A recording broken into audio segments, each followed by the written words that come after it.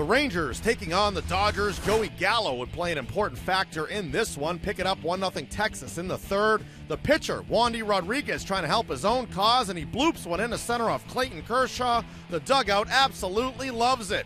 Later in the inning, it's Gallo getting a hold to one to right, a 2-run shot. Number 5 on the season, Texas out in front 3-0. Now 4-0, bottom 6, back come the Dodgers. A man on for Scott Van Slyke. In his first game back off the disabled list goes yard, a 2-run shot, third of the year. That trims the lead to 4-2.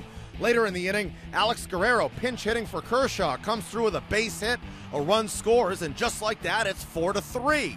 Top 9, though, the Rangers get some insurance. It's Prince Fielder going the other way off Josh Raven, number 11 on the year. The Rangers go up 5-3. They go on to win it by that final, taking their third straight over the Dodgers. Rodriguez gets his 4th win. The Rangers have now won the last 6 games he started.